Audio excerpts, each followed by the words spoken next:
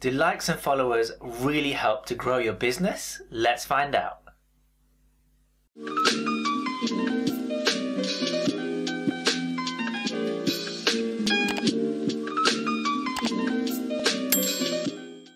Hey guys, Ravi Shukla here, your friendly social media expert. Welcome back to the channel. If you're new here, don't forget to hit that thumbs up and subscribe as I do new social media marketing tips, tricks and tools every single week. Okay, so let's dive into today's video. Does getting more subscribers or more followers actually help to grow your business? Now there's a couple of things I wanted to highlight here. First of all, let's start with the actual facts. So if you actually try and grow your business pages by increasing the followers and the subscribers, will that actually help your business to get more customers or more sales? So the truth is, more followers don't actually help you to get more sales necessarily.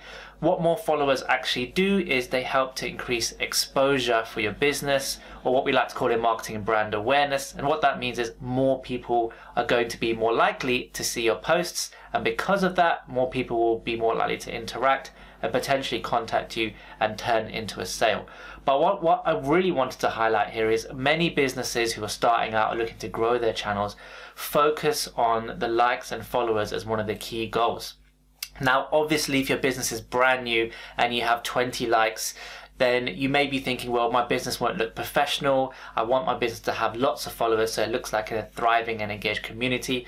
Now, what I'm saying here is, obviously, you still want to focus on growing your followers, but just don't focus on the specific numbers. I know it's easy to think that if you had 10 or 100,000 followers, your business is going to be flourishing. Of course, the results are going to be there.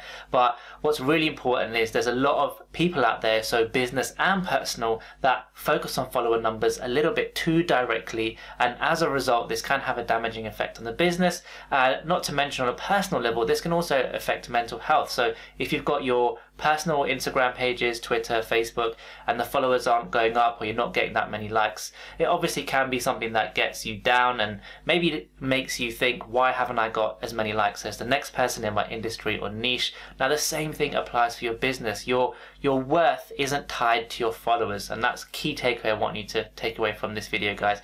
Your net worth as a business and your key worth as a person and individual is not directly linked to your followers.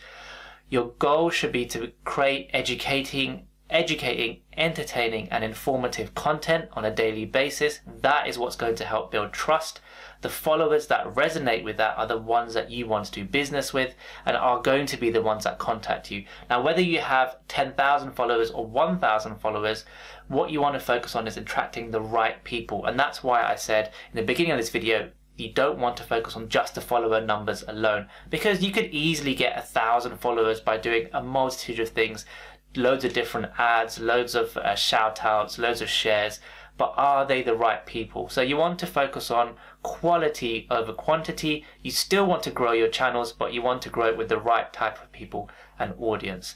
So I just wanted to share that with you guys. I know it's a big one that businesses and even personal profiles are dealing on a daily basis. Like, do I need more followers to see more success? No, you don't. The followers on your business aren't directly tied to your net worth, but you want to focus on attracting the right type of people, and that's going to actually help you directly increase sales. So you still want to grow your channel, focus on the right people. Yes, that may take a little bit more time, but the quality is far more important, as these people are going to come back onto your channel. They're going to have conversations with you. They're going to contact you to learn more about you. And if you offer product or services, they're going to want to find out more and how they can do business with you.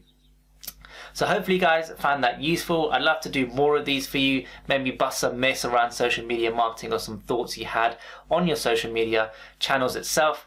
Drop me a comment below, and if you enjoyed this video, feel free to give a thumbs up, and look forward to seeing you guys in the next video. Have a great week, take care, God bless.